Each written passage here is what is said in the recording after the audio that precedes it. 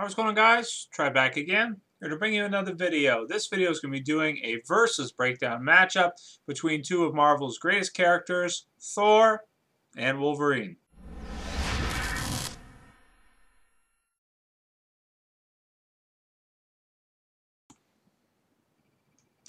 So Clever Movies is doing this one.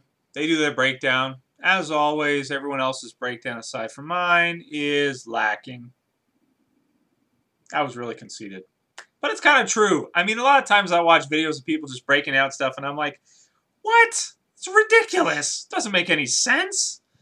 So I like to think that my opinion is better than everyone else's, for the most part. I'm just kidding. I'm kidding. But, I like to give my thoughts on, breakdown matchups of different characters, and especially superheroes, comic books, because it's a lot of fun. And these two right here, two of Marvel's greatest. So how would it go down? Well, my opinion of this one, of course, let's break down the powers first. Wolverine, okay. Best is at what he does. Obviously has his adamantium skeleton, has the adamantium claws, has the super healing factor, has the enhanced senses, extremely tough. Am I forgetting anything? Pretty damn fast.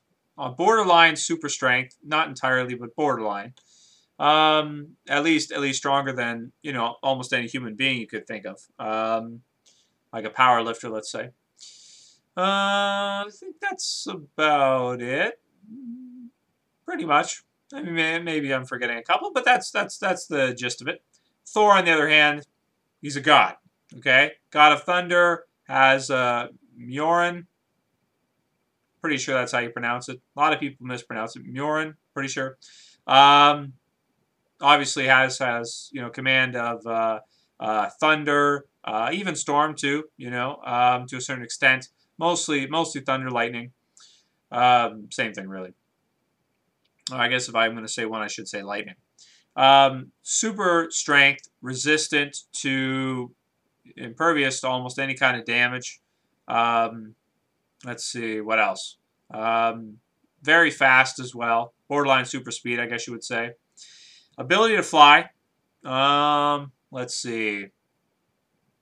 And I think that's about the gist of it, too. That's about it. So, right off the bat, when I'm looking at these two, I kind of think, right off the bat, it's kind of a bad matchup for Wolverine. I would think so. I mean, he is more of like your, human slash, heightened human type of character that has those kinds of powers.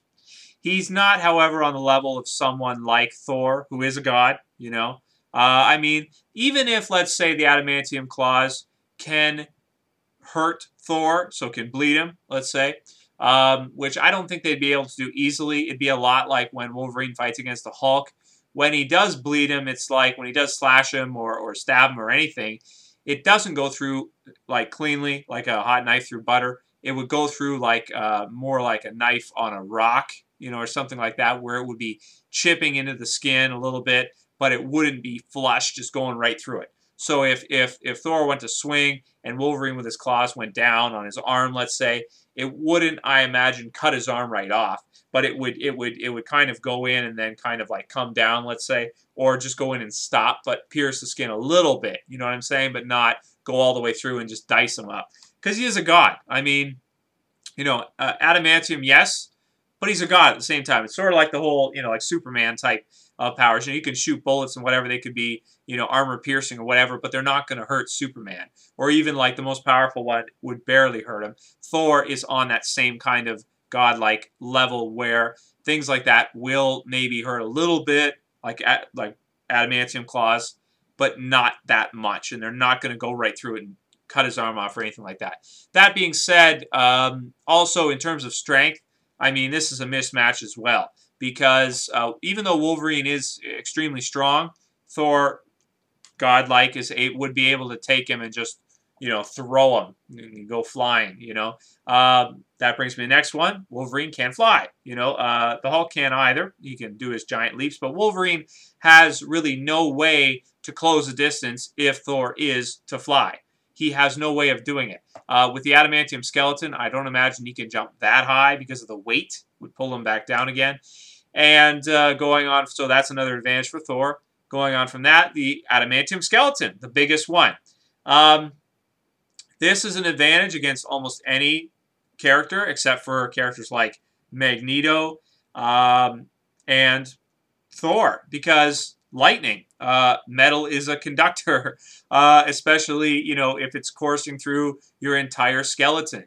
If Thor, as soon as Thor is to land a lightning strike or any kind of lightning maneuver on Wolverine, it would just be, even though he has the healing factor, it would be just like super damaged, man, because all that metal would conduct the electricity as it's going through him and would just fry the shit out of him. Even though he's got the healing factor and everything like that, it'd be much worse. Like, he'd probably be better off if he went, because certain times Wolverine would not have the adamantium skeleton, like in the 90s where Magneto ripped it out of him. He just had the bone claws. That version of Wolverine would probably be better suited to face Thor than the adamantium one, even though the adamantium one could do more offensive damage. As soon as Wolverine gets hit by lightning, and he will because Thor can fly, and he'll be able to avoid that with the strength, be able to knock him away and fight at a distance. The lightning strikes, Wolverine's skeleton would not be able to handle it. And even though he's got the healing factor, even still, it would just be too much. It would just be too powerful when he gets hit by those lightning strikes. It'd be insane. And, I mean, Thor's, you know, the god of thunder. So, I mean, the power of that lightning would just be, it would fry him to his core. So I'm going to say this one's kind of a wash, even though I like Wolverine as a character way more. I'm a way bigger fan of Wolverine than I am of Thor, and I think that Wolverine does great against almost any character in the Marvel Universe.